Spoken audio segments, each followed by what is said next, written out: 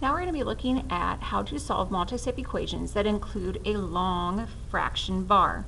So the first step is to get rid of this 8 down here.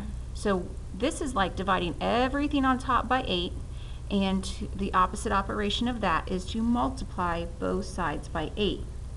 Now you can kind of think of the top having parentheses. The n plus 5 belong together, so when I do my times 8, the 8's will still cancel. I don't need to distribute the 8 up here because the 8 in the numerator will cancel with the 8 in the denominator before I do anything else. So the opposite of dividing by 8 is to multiply by 8, so I'm going to do that over here. Now that has canceled out our denominator, so we do not have a fraction bar or a denominator anymore. We simply have n plus 5 equals 32. Now we can finish the equation by subtracting 5, and n equals 27 for the first one.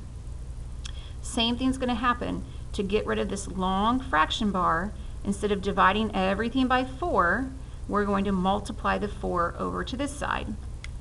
Now, when I write it, when I do this times 4, I do not need to distribute because the 4 in the numerator and 4 in the denominator are going to cancel each other out. They are inverse operations. But I have to put times 4 over here. Whatever you do to the left, you do to the right. And we have 3y minus 6 equals 12. Now we can finish solving this equation by adding 6 to both sides. We get 18.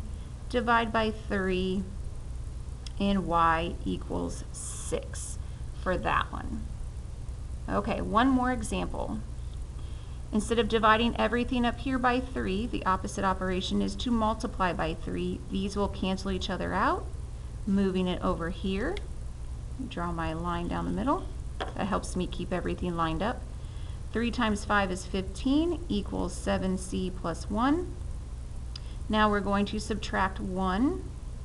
We get 14 equals 7c. Divide by 7, and 2 equals c, or c equals 2.